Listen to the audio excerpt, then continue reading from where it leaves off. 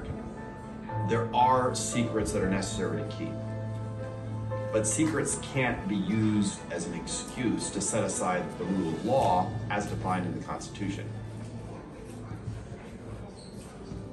It's the law that keeps us all safe from a tyranny of secrets and safe from the dangers that we all face and that the intelligence community is trying to protect us against.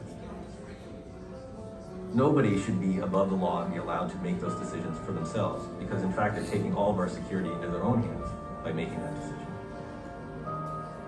The fact is, security doesn't mean anything unless it encompasses many of the freedoms and values that we care about in this country. So I don't accept this framing that we always have to choose between, liberty on the one hand and security on the other. And keeping the government using its power in an appropriate way is mostly paying attention. What would you give up? What would you sacrifice in the defense of life, liberty, and the pursuit of happiness?